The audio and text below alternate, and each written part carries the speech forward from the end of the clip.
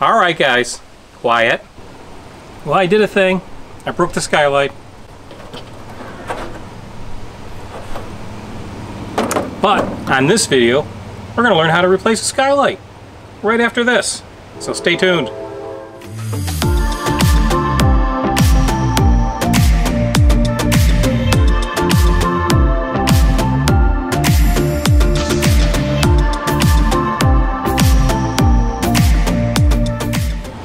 Well, there's obviously a story to go with this. We were camping at one of the state parks this summer, and we had a lot of nice evergreen trees that we were parked underneath. And of course, evergreen trees sometimes drip sap. And so when we got home, we had sap all over the trailer and all over the truck. So I was cleaning it off, and I was originally I was trying to use alcohol to clean off, which was working pretty good. But you know, today with all the hand sanitizer and everything, you know, alcohol is kind of hard to get a hold of. So I didn't want to use up all my alcohol for that. So I switched to another solvent that I had in the garage, and I wiped it across the skylight, and it just disintegrated it. You can see right here, it's all come apart in pieces. Put a big crack into here, which I ended up having to seal to keep it together, and we could get a replacement. I could replace it with just another one like this. They cost about $180 for this skylight like this. As you can see, it's pretty flimsy. It's not the most robust thing. It is two layers. There's an inner layer and an outer layer. And you can see also it's gotten kind of cloudy over the last 3 years. Really, it's almost all it's been. I decided I'd start looking around to see what other options were available, and then found that a lot of people were going to a skylight made by Maxim Skylights. Let me show you that. So this is a replacement skylight we went with. As you can see, it's much more sturdier. It's got a heavy aluminum frame. It's actually 3 panels of plexiglass. There's an outer layer, the flat inner layer, and then there's a layer in the middle. So it is much better insulated than what was in there. It should seal and attach better because you're actually going to screw it right in to the Airstream, where this skylight is actually just held on by 2-sided tape. And the nice thing about this is you custom order these. They make them just for your dimensions and your specifications. So you're able to order the level of tint that you want in your skylight. So if you want it to be very dark tinted, or if you want a bronze tint, or if you want no tint at all, you can do that. And if you want it clear, or if you want it opaque, you can also specify that. I went with about a medium tint on this. I'm not sure, I didn't really know what to get. And that's kind of what they recommend that most people get, was this level of tint. And I think it's pretty good. It's going to let a fair amount of light in. It's not going to change the color of the light considerably. And we've got the blinds on the top there to kind of shade us out when it gets too sunny. But also with the 3 layers on this, it should also help to keep the heat out and the heat in during the winter. So I think that's a good thing. These are also, just in case you needed, they are hurricane certified, designed and made in Texas, and they're certified for the state of Texas and the state of Florida for hurricane. This company's primary business is making these skylights for like a Walmart or a lot of big stores where you have them in the roof, on a flat roof. But people have figured out that they can make a very nice replacement for Airstream, and they've kind of been doing that for about the last 10 years. We're actually going to replace both skylights, even though the rear skylight I didn't break, but I figured, you know, it would be worthwhile to do that. And cost-wise, I said this is about $180 to $190 to replace this one. It's an additional $40 to ship, so about $230. This skylight here is about $250 to $275, depending on the size that you get. So I thought this was a good deal, and that's part of the reason I decided to replace both of them. Tools. You don't really need a lot of specialty tools to do this. I removed this skylight with a flat putty knife, a very thin, flexible, sharp one, and I was able to work it in between, coming in from the inside, I was able to work it in between the skylight and the flange on the roof and cut the 2-sided tape, like you can see here, off of it, and was able to get this skylight out pretty easy. It's also sealed a little bit along the bottom edge here, and just ran the putty knife along that and popped that loose. So putty knife, you're going to need a drill, screwdriver, a caulking gun, a wire brush to clean off the old two-sided tape. As you can see, we do have a ladder here to get up on the roof. Get up to the roof, I should say, and not on the roof. But you can get up to the roof with a ladder here. I'm going to put one on the other side to kind of work both sides. That's about it. Phillips screwdriver, you are going to screw this in. You're going to need to drill some holes into it to tighten the screws in. It doesn't come with the screws and it doesn't come with the sealant. I got the screws from Home Depot. I'm using stainless steel screws. And the sealant, I'm using a marine sealant that is, it says it's good, that it doesn't harden up, it stays rubbery and such, so it should keep a good seal and not get hard. And so we're going to walk you through the process. As you can obviously tell, I've already got one skylight out, but we still have the other one to take out. We'll show you how to take that out. We'll show you what you need to do to prep the area to put the skylight in, and we're seal this skylight up, screw it in place, and show you the finished product. Okay, so this is the rear skylight, and I haven't done anything with this one yet. And basically, to get this to where you can start to work on it, you need to take this bezel off here. And this is basically just held by the same screws that holds the spline in place. So you remove the screws, and there's one additional screw on each end that's holding this bezel in place, and once that comes down, you have access to get at the skylight and work your way to get it loose. So now we've got access to the skylight. We're going to take a putty knife and we're just going to go into the edges here and cut the seal with the putty knife. And we're going to do that all the way around, loosen the skylight.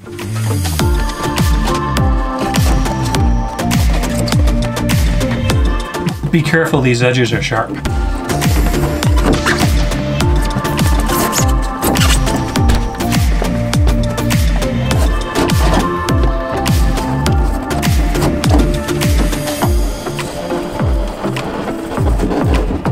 Now I've been all the way around the skylight and I've got it freed up from the framing here.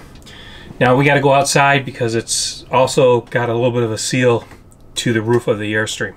So we'll go outside and we're finished taking it out from the roof. Alright, so there's just a little bit of a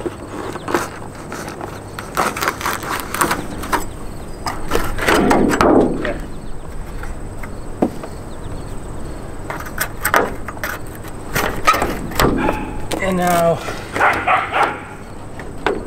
the skylight can be lifted off and you're set to clean that up and move to the next step. Okay, so you can see here I've taken out the bezel and I've removed the skylight, and you can see that, you know, once you've got that bezel out, you've got access up here to where the sealant is, right in that area. So I think it's easiest to work from the inside on doing this. The one thing you got to be very careful of is this edge all the way around is very sharp. So I'm standing inside of the skylight at this point, and so if you look right here, you can see here's the seal edge that the new skylight will sit on and where you're going to put the caulk. And you got to remove all of this two-sided tape here to make sure you have a good seal going forward. So that's going to be done by using a putty knife. But you need to get all of this off before you try to put the adhesive on here, or the sealant on here, to seal the new skylights.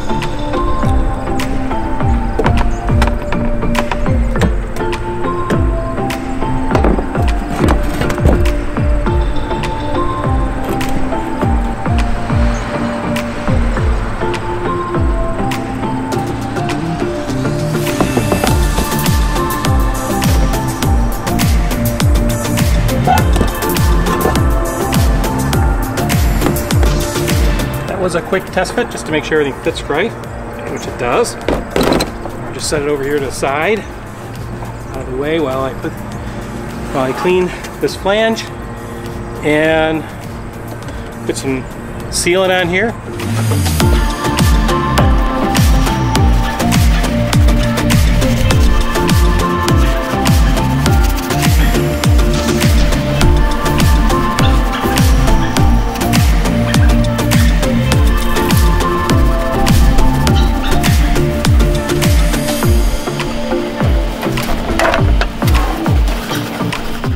This is a sealant I'm going to use for this. It's a marine sealant.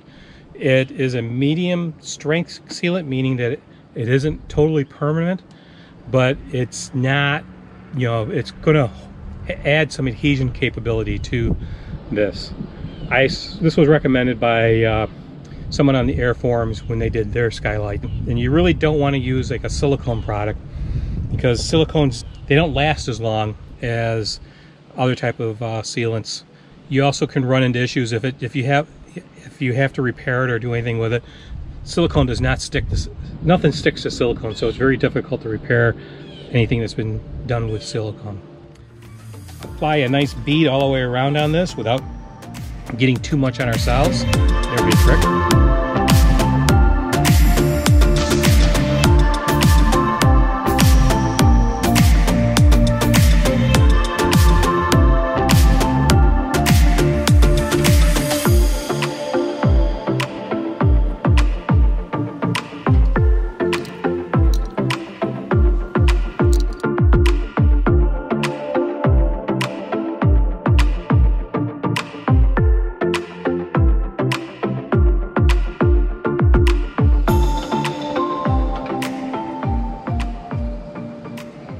This is where it's going to get a little tricky. I've got to reach out, lay this skylight over that flange,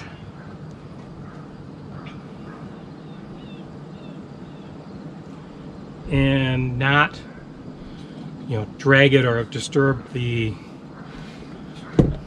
bead of caulk that I just put down.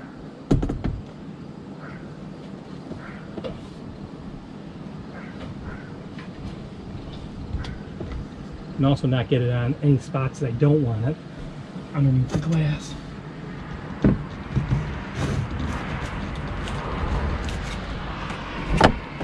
There. Perfect. Now for some screws.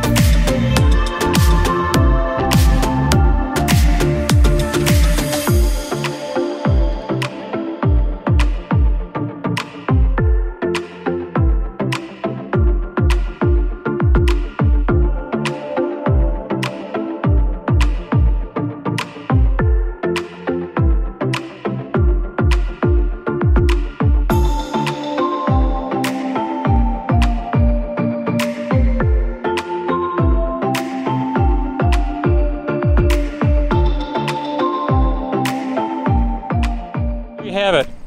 Hurricane-proof skylights. Now, does your Airstream need a hurricane-proof skylight? Probably not. But if you need to replace your skylights, Maxim Skylights is the way to go. They're much more durable, they're better insulated, and they'll last a lot longer. So we're really happy with the upgrade, and we hope if you got some good information out of this video, maybe you're going to replace your skylights, you got a better understanding of how to do that. If you did, please give us a thumbs up.